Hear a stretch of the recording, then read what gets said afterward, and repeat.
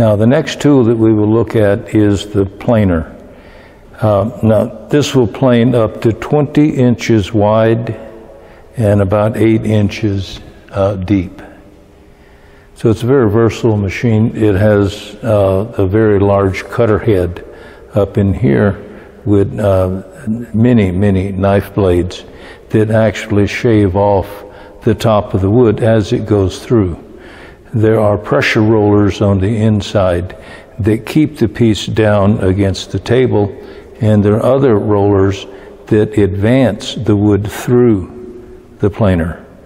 The two bars on the top give you a place to put the piece of wood to run it back through here to run it through for the next pass. On longer pieces of wood, it generally takes 2 people to operate it, one in front and one behind to catch the wood. Now, as all of the machines in the shop, they have a disconnect switch. You can see it in the corner over there. When we're ready to operate the machine, you would turn that on, and now the machine is energized. You set your depth of cut with this wheel here, which will change the height of the cutter head. So you adjust that to the thickness of the wood that you want to cut. You can use the gauge on the side of the machine here with an indicator that will show the depth of cut.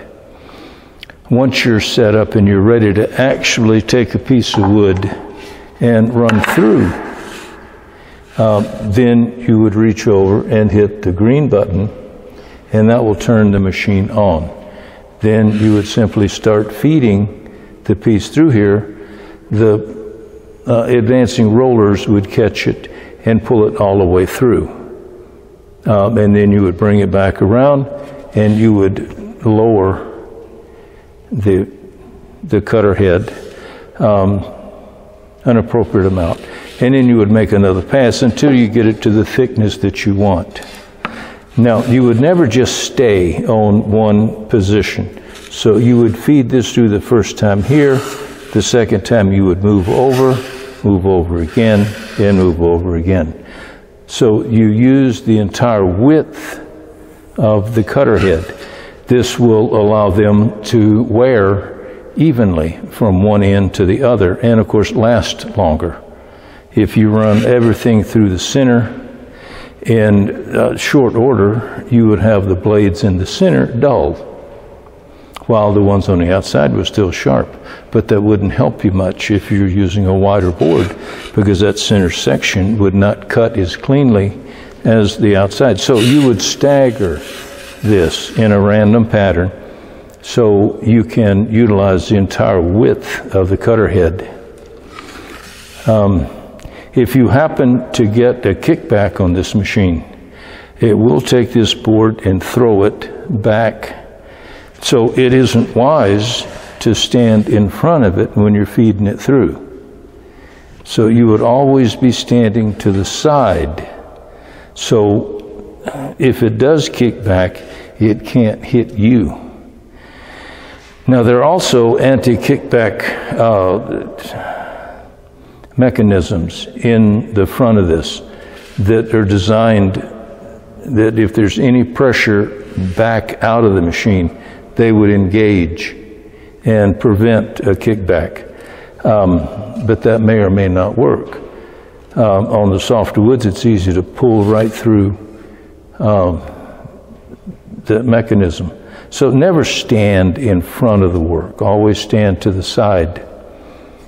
And that's actually all that students would be allowed to operate. All of the other adjustments on the machine are instructor only. And now we've covered a lot of machines in this video, and there was just one more thing I wanted to mention. On all of the machines, you've seen these pipes extending up from them. Now these all go up to a dust collection system that services the entire shop and all the major machines. The actual dust collector itself is outside the building. Now, to operate any of these machines that have dust collectors attached to them, before you operate them, you go turn on the dust collector. Now you do that at the switch at the back of the building. And then once your dust collector is on, then you operate the machine. The reason I haven't turned these machines on or turned on the dust collector is they're all very loud. And it would be very difficult for me to talk above it so you'd be able to hear what I'm trying to say on the video. So we have done it without the machines running and without the dust collector on. But that's just an important thing you need to understand. Before you operate one of these large stationary machines, you turn on the dust collector. Now that will conclude all of the major machines that we'll talk about this week. You just combine what you've seen on the video with the written material in the modules, and you'll have all the information that you need to do well on the rest of the course. When it comes to the quizzes, you will notice that the quizzes can come either from the material presented on the videos or on the written material. So you need to be familiar with both. There are some things that I will talk about in the videos that aren't covered in the written material and vice versa.